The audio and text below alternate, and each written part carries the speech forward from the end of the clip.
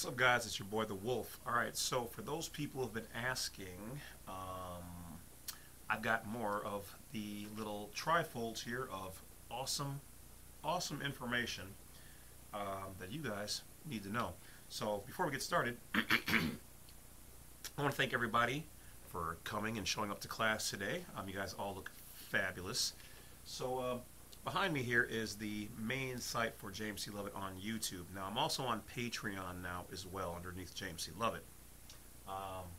But for those people who have been asking how to get either how to join the Wolf Pack, which has the the private area for additional information and all the other goodies, on the main page, if you go here to where it says on the right hand side join, that's where you click the button and you can choose any of the levels you want, because all the information is shared no matter what level you're on.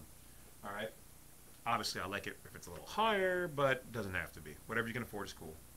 So, but if you want to see the actual videos on there, then that's where you come to here, and your particular YouTube app will update itself and show you membership areas. Okay, so right there will be the membership area. If you want to see some of the stuff we talk about, you should also have the community button right there for everybody in general. But for the VIP people, the membership tab will show you all the videos and whatever else listed. Alright, so other than that, don't forget to hit that bell, like, subscribe. Let's get going. Alright, so this particular video is about criminal procedure. Now, these little trifolds here,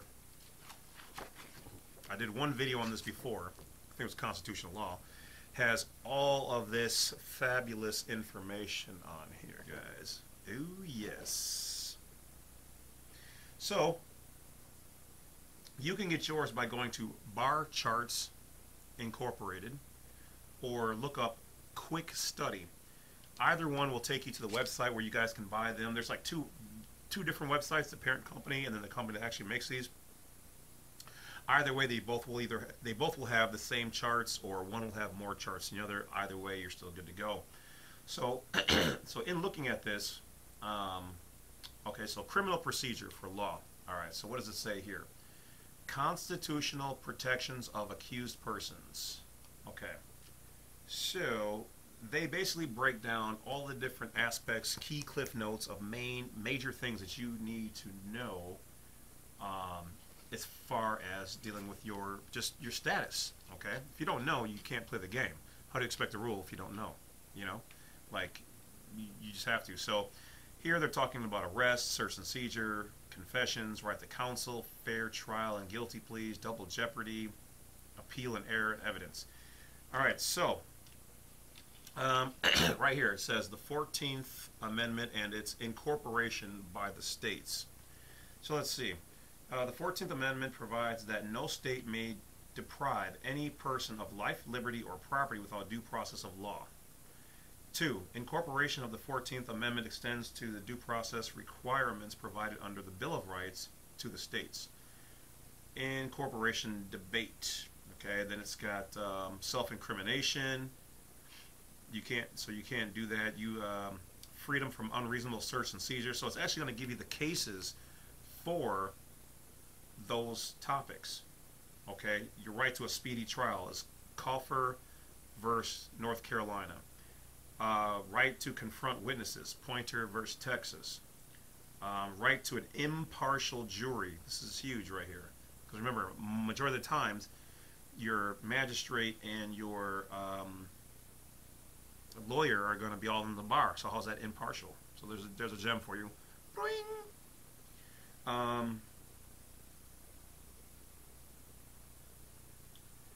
Alright, so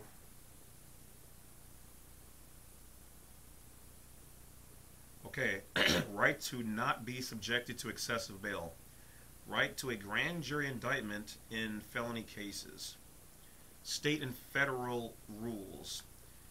These procedures must not violate the USC, United States Code, wiretapping, blah blah blah. Okay, go ahead. So let's see the next section. Sources of criminal procedure law, the United States Code, the USC. Okay, specifically the Bill of Rights. Okay. Originally enacted exclusively for the purpose of limiting the federal government. Okay. Yeah. The next section goes, it says overview of criminal proceedings. Probable cause for arrest. Prior to any arrest, police must have probable cause to believe that a crime has been committed and the suspect being arrested has committed that crime. Federal or misdemeanor arrests conducted in a suspect's home usually require a valid arrest warrant. Felony of a misdemeanor arrest made in a public place can be with or without a warrant. Misdemeanor arrest without a warrant can only be for offenses committed in the officer's presence. Okay.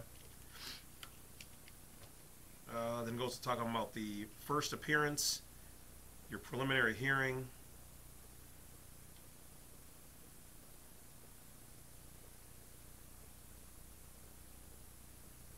okay, so here, first appearance. Promptly following a custodial arrest within a maximum of 48 hours, the arrestee is taken for a hearing before a magistrate or judge and advised. Okay, so if that doesn't happen, guys, they just violated you. Okay, how many of you guys have been arrested and you didn't get to go before a judge or magistrate or whatever? All right, that in itself right there. That's what I'm saying, guys. These is nothing but gems. I should cue in a whole bunch of little shiny things on this right now. Because, okay, the pretrial, the motion for discovery, motion for indictment. Let's see the next section. Rights against unreasonable search and seizure. They break down just that one thing, your rights against unreasonable searches and them seizing your property. So, like, did they take your car? This is going to tell you which cases have already been won. So if you're going to take them to federal court and sue, you need this information right here so that you can say, well, according to MN versus Olson, blah, blah, blah, and have your information right there. Reasonableness. Warrant requirement of the Fourth Amendment. Okay. Judicial doctrines. Standing, rationale behind exclusionary rule. Then as we talked about before, the book Fruit of a Poisonous Tree, they talk about all the stuff in here. Let's see, let's pick out one or two.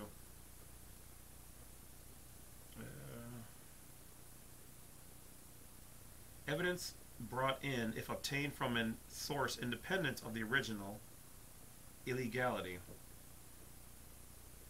Okay, failure to give a suspect the required Miranda warnings does not mandate suppression of the physical fruits of suspect. Coerced or involuntary confessions obtained in violation of due process cannot be used for any purpose or to impeach defendant if he or she testifies. Alright, then confessions. They talk about what they can and can't do if you've given a confession or forcing you. It's voluntariness. Okay. Your Miranda rights. Protection based on the Fifth Amendment, right to not incriminate oneself. Right to remain silent. An attorney will be provided without cost if suspect cannot afford one. Right to have the presence of an attorney. Did they give you that? Nope. It's a violation. These are all the little, let's say, death by 1,000 cuts. Okay, well, these cases right here are going to help you guys win in your situations.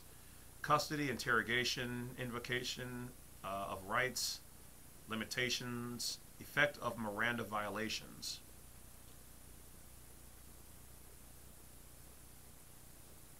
Okay, so here, deliberate police tactics of questioning first and Mirandizing after is an unconstitutional practice, and mid-interrogation Miranda warning invalidates previous unwarned confession. Bam!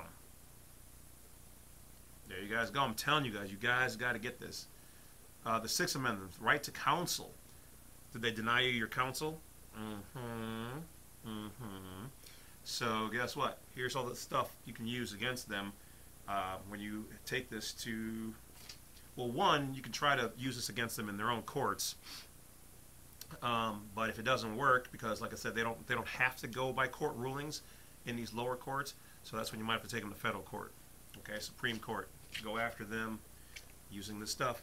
So that's it, guys. Not a terribly long video, but very powerful. So go get you one of those study sheets and study. All right, guys, it's the Wolf. I got a couple more to go through with you guys, so check out the next video. See you in 2 and 2.